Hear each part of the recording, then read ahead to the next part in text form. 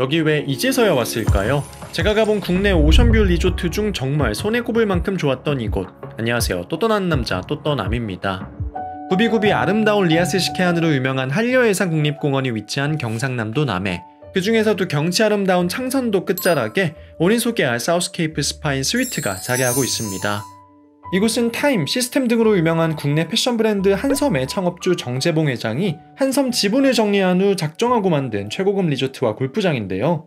거대한 규모 덕분에 입구를 통과하고도 한참을 더 들어가야 리조트 입구에 도착할 수 있습니다. 입구는 푸른 잔디밭과 뾰족 튀어나온 미국 조각가 리처드 에드먼의 볼란테, 그리고 곡선이 인상적인 건물 입구가 어우러져 인상적인데요. 골프장 클럽하우스 겸 리조트 로비를 겸하고 있는 메인 건물은 비대칭의 하얀 리본 모양의 깔끔하면서 유연한 모습입니다. 무엇보다 체크인을 하기 위해 걸어가면 마주하는 공간은 천장을 뻥 뚫어 놓아 마치 땅과 하늘을 만나는 통로 같은 느낌이죠. 그 밑엔 얕은 물웅덩이를 만들어 놓아 바람에 찰랑이는 물살까지 한 폭의 그림과 같은 모습입니다. 그리고 조금 더 안쪽으로 들어가면 정말 텔레토비 동산 같은 푸른 언덕과 아름다운 남해가 한눈에 담기는데요. 리조트 입구부터 안쪽 풍경까지 와 하는 탄성이 끊이질 않죠. 풍경의 모든 걸 양보하고 텅 비워진 공간엔 독특한 의자 2개만 놓여 있는데 영국 작가 톰 프라이스의 작품 멜트다운 체어입니다. 이외에도 리조트엔 유명 작가들의 작품이 곳곳에 있는데요. 체크인을 위해 왼쪽 로비로 이동하면 크지는 않지만 역시 깔끔하게 여백을 살린 프런트 데스크가 등장합니다. 체크인 시 앉아서 대기할 의자, 창문 앞쪽의 느낌표 모양 조각, 프런트 데스크의 가구까지 모두 평범해 보이지만 유명 작가들의 작품인데요. 프런트 데스크 건너편 공간에 복도에 놓여있는 정현 교수의 청동 조각과 세계에 딱 2대 있다는 스스로 연주하는 피아노까지 리조트 로비보다는 미술관에 온 느낌이죠. 사우스케이프의 모든 객실은 스위트입니다. 섬을 둘러 바다를 바라보며 2층 규모로 낮고 널찍하게 건물이 위치하고 있어 투숙 내내 다른 투숙객을 마주하기 힘들 만큼 프라이빗하게 투숙이 가능합니다. 객실은 크게 거실과 침실이 분리된 그랜드 오션 스위트와 디럭스 오션 스위트, 그리고 스튜디오형 일반 오션 스위트로 나눌 수 있는데요.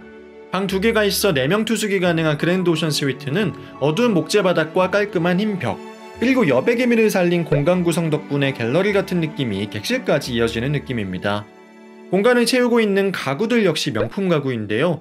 특히 소파는 프랑스 명품 가구 브랜드 리네로제 제품인데 인가상페, 파스칼 모르그 등 유명 가구 작가들의 작품이 객실마다 다르게 들어가 있어 같은 객실 타입이어도 객실마다 개성있는 분위기를 자아내고 있습니다. 갤러리 같은 거실도 멋지지만 창밖으로 보이는 남해 풍경도 일품인데요. 푸른 골프장과 함께 보이는 푸른 남해, 그리고 멀리 작고 귀여운 모섬의 모습이 장관이죠. 앉아서 경치를 감상할 독특한 의자마저도 작가 더그 앤 암베드의 명품 의자입니다. 거실 양쪽에 있는 침실은 너무 평범한 게 아닌가 싶을 만큼 깔끔하고 담백한 모습인데요. 대신 침대는 스웨덴 명품 침대 덕시 하나가 쓰였습니다. 공간은 간결하게 구성하고 대신 예술품에 가까운 가구들로 공간을 채우는 것이 사우스케이프의 컨셉이 아닌가 싶네요. 침실이 하나만 있는 디럭스 오션 스위트의 경우 모섬은 보이지 않지만 오히려 골프 코스와 더 가까이 있어 전망에서는 장점이 있고요. 거실과 침실로 구성되어 있습니다. 그리고 제가 투숙한 오션스위트S 객실입니다. 리조트의 객실 중에선 기본 카테고리에 있는 객실로 보시면 되는데요. 확실히 거실과 침실이 분리된 객실보다가 스튜디오형 객실본이 다소 좁은 느낌이 들긴 하죠. 같은 오션스위트S 객실이어도 침대 타입에 따라 공간 구성의 차이가 있는데요. 킹베드, 트윈베드가 하나씩 있는 객실은 보시는 것처럼 공간이 열려있지만 침대가 하나만 있는 객실이나 또는 트윈베드여도 퀸 침대가 2개 있는 객실은 나지막한 파티션이 공간을 분리하고 있습니다. 이 부분은 체크인 시 선호 객실을 요청하면 최대한 반영을 해준다고 하네요. 역시 곡선이 살아있는 테이블이 한쪽에 있고 그 옆엔 제네바 사운드 시스템의 오디오와 TV가 있습니다. 제가 투숙한 객실은 리조트의 가장 앞쪽 C동에 위치하고 있어 바다가 굉장히 가깝게 보였는데요. 게다가 수영장 바로 옆에 위치해 수영장 이용이 많은 분들께는 큰 장점이 될 것 같습니다. 욕실 또한 굉장히 감각적인 모습인데요. 부분적으로 전망을 가지고 있어 목욕을 하면서 경치 감상을 할 수 있고요. 양옆으로 길쭉한 세면대 또한 곡선의 미를 살려 아름다운 모습입니다. 어메니티는 이솝 제품이 제공되고 헤어드라이어는 JMW 제품이네요. 미니바엔 캡슐 커피 머신과 행남자기 커피잔이 준비되어 있고 냉장고 안에 맥주나 간식도 모두 무료로 이용이 가능합니다. 한 단계 낮은 오션스위트 A와 오션스위트 S의 차이는 전망의 차이이고요. 그 외 객실 내부는 동일합니다.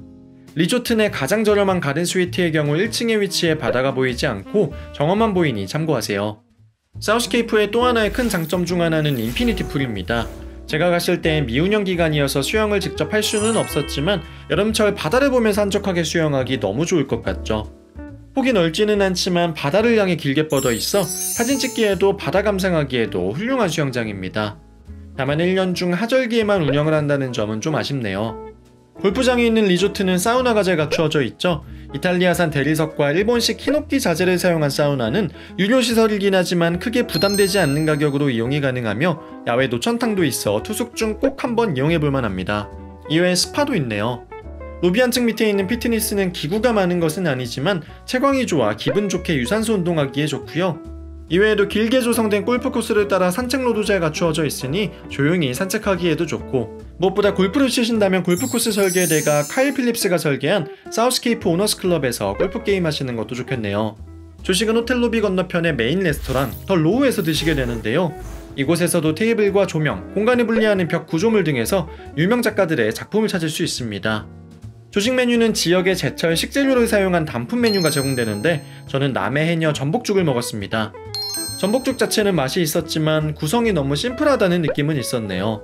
사실 리조트 자체가 워낙 외딴 곳에 위치해 저녁 먹으러 나가기도 애매한데요. 그래서 저녁도 같은 더 로우에서 먹었습니다. 남해 꽃돔솥밥을 먹었는데 역시 간간하니 맛은 괜찮았고요. 다만 역시 구성이 너무 심플하다는 느낌이 있긴 했네요. 식사는 한 끼 정도는 밖에서 드시고 오는 것도 좋을 것 같습니다. 더 로우 밑에는 정말 인상적인 공간이 있는데요. 음악 감상을 위한 라운지 겸 카페 더 라이브러리가 있습니다. 그 라이브러리 이용을 포함한 패키지로 예약해서 사실 별 생각 없이 갔거든요. 근데 진짜 너무 좋습니다.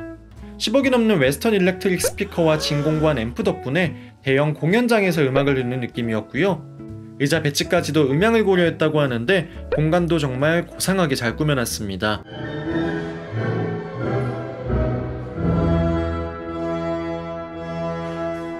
이외에 시즌별로 운영하는 풀사이드 바 겸 카페테리아 한 군데가 더 있고 바다를 바라보는 와인바도 운영을 하고 있습니다.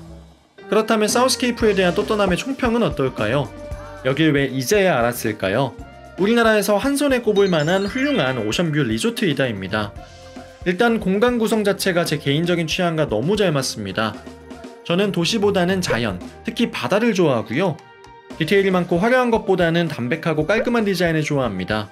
게다가 조용하고 프라이빗한 공간을 선호하는데 그런 저의 취향에 정말 딱 맞는 리조트였습니다.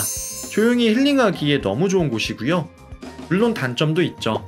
첫째, 너무 외진데에 위치하고 있습니다. 일단 남해까지 가기가 쉽지 않죠. 수도권에서 가는 가장 빠른 방법은 김포에서 비행기를 타고 사천까지 이동한 후 사천공항에서부터 렌터카로 이동하면 50분 만에 도착할 수 있습니다. 쉽지 않죠. 게다가 저같이 조용히 힐링하는 걸 좋아하는 분들께는 좋은 곳이지만 다소 심심하고 노잼이라고 생각하는 분들도 분명 계실 것 같은데요. 특히 수영장 미운영 기간에 가면 정말 힐링 말고는 할 게 없습니다. 남해 주요 관광지나 맛집과도 거리가 꽤나 있어서 사실 리조트를 거점으로 여행하기에도 그다지 좋은 위치는 아니네요. 물론 골프를 좋아하시면 리조트와 클럽을 함께 예약하셔서 이용하시면 너무 좋죠.